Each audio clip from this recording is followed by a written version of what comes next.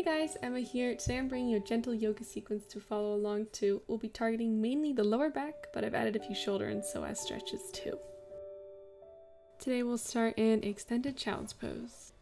Feel the gentle stretch in the shoulders and maybe raise the fingers for slightly more of a stretch. Then we'll begin to warm up the spine by flowing from extended child's pose to tabletop. Round through the spine. As you do this, try and create a small wave in your spine.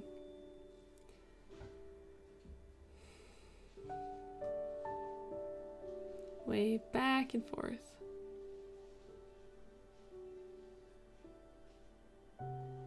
After a couple of those, we're going to hold tabletop position. We're going to bring the knees under the hips and begin a gentle cat-cow.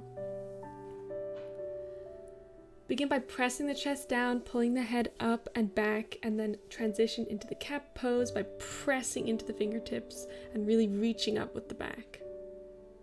Keep the wrists below the shoulders. Press into the back. And sink down. Press and sink down. Now from tabletop, we'll go down into puppy pose. You want to melt your heart to the ground here. You'll begin to feel a nice opening in the shoulders. Make sure you keep the knees below your hips. We're going to hold puppy pose for a minute. Play around, see how the shoulders feel.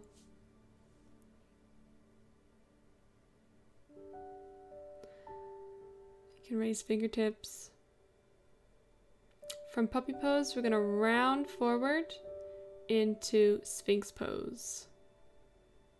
Sphinx pose, you want to rest your forearms on the ground and really press into the thighs. It's kind of a variation of cobra and up dogs. You want to press your chest forward as well. In Sphinx pose, we'll start some twists. So extend your left arm, bend your right arm, try and press off the ground. And again on the other side, extend the right arm, press off the ground, and just kind of twist around here for a minute. Just warm the back up.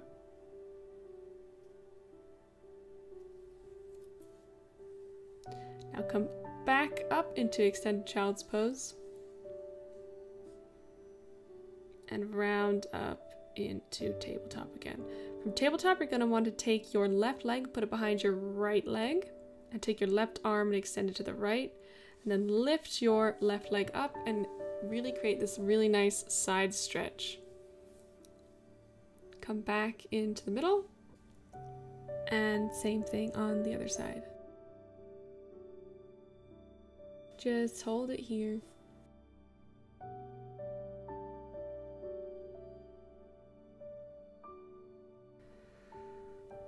Now we're going to take it back to the middle, tabletop, and press up into your downward facing dog. So again, your heels don't have to touch the floor here. Just feel what feels good. You can play around here again, twist side to side. Get another side stretch.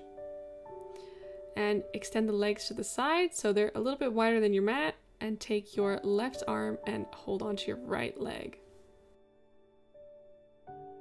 Now do it on the other side.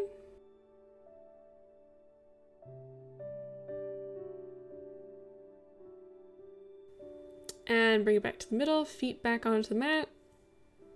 And you can round forward into plank pose a few times. I love doing this, just warms the back up. Find another wave here. Try different movements. And plank, make sure you're sinking into the heels. Then we're going to jump or walk up to the front of the mat into halfway lift. Just hold this for a minute. Elongate the back here by pressing on the thighs. Try and make it nice and straight. Come down to a very brief forward fold. Back up. Just get a little bit of rounding in the back. Then we'll come into our chair pose. So tuck the ribs, ground through the feet here. And step your left foot back. the arch of the left foot should be lined up with the front right heel. Spread your arms wide and look past your right arm. From here, we'll do a gentle yoga flow. From here, we're coming to extended side angle pose. Take your left arm, extend it over your head, your right arm on your thigh. Then back into reverse warrior. So left arm on the left leg. Then turn your front foot to the right and come into a wide-legged forward fold. Raise your left arm up and create another back twist here. Engage the abs while doing this. And reverse it. So left arm on the ground and right arm up. From here, turn your feet outwards to the short corners of your mat. Careful with balance here and come into goddess pose. Hold this for a minute. If you want, you can add some little twists here. Make sure you have your balance. And then we'll progress into warrior on the other side. So bend your left leg, extend your right leg. Look past your left arm and hold warrior 2.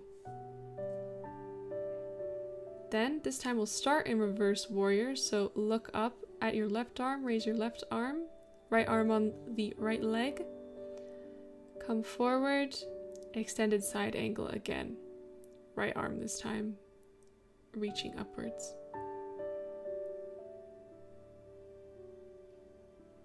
Come back up, hands on the ground, adjust, turn into a lunge, and stand forward into chair pose. Again, tuck the ribs, look up or straight downwards, create a bend in those legs, then come up into mountain pose, down into restful forward fold, back up into halfway lift, and with the momentum from chair pose, come down onto your back. From here, give yourself a gentle massage in the back by moving around slightly. Hug your knees in. Kind of feel the mat on your back. Then from here, we'll extend our right leg out, right arm and right leg out to stretch that whole side, while keeping the left knee tucked in. And just hold that for a second.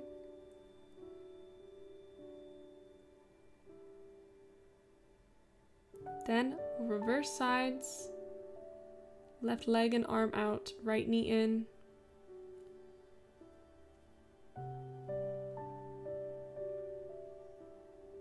Come back up, tuck the knees in again, and massage the back again. Now for the next few stretches, I'll be using a yoga block, but if you don't have one, I'll show a few alternative poses here. But if you do want to try, and you can also try with stacking cushions, we're going to try and stretch the psoas and different parts of the back in a deeper way. Be cautious and listen to your body here when trying these stretches. They can be quite intense. To start, we'll place a block under our lower back right above the glutes and extend the legs outward for a hip psoas and lower back stretch.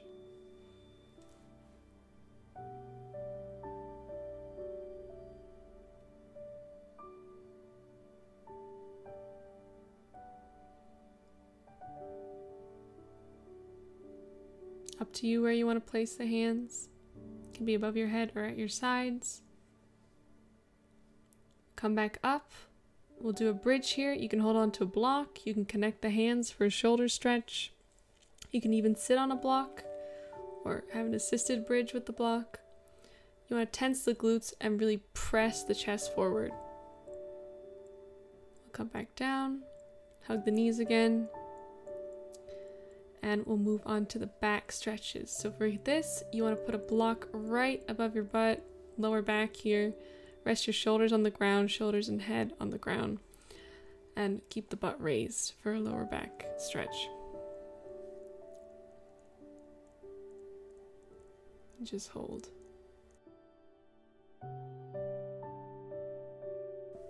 Then move the block higher up your back, right underneath the ribs, and place your butt on the ground while pressing that chest upward. Your shoulders do not need to be on the ground for this.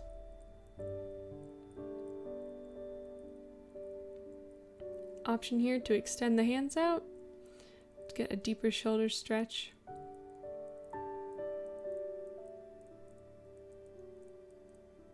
come back down, hug the knees in again, just to kind of undo what we did. Just kind of relax the back. Take the legs to the side into reclined cobbler's pose. Make a nice C grip with your hands.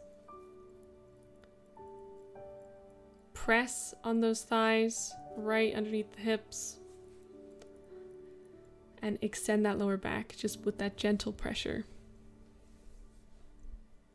You can place blocks underneath your knees here if your knees need a little bit of support.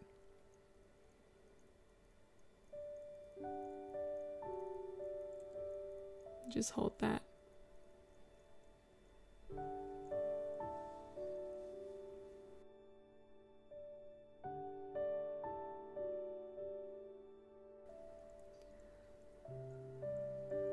Then we'll bring the legs back up, hug again to the chest, come up into a seat. Legs extended out. You can bend forward if you want to get a little back grounding again. Going to take our left leg and place it over our right leg, and take our right arm and put it behind the left knee. Use your left arm for support. Try and keep your back straight here in the seated spinal twist. You can have the arm up or hugging the knee. And reverse on the other side. Right leg over left leg. And twist. Twist from the navel here. Again, keep the abs tight if you can.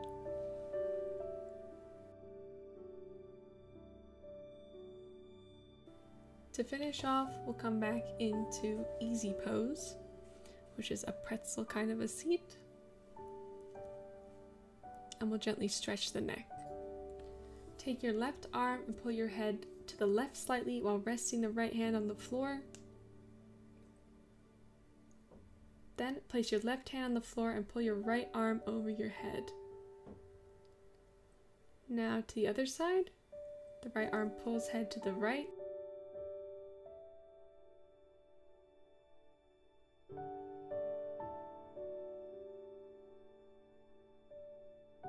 The left arm comes over to the right.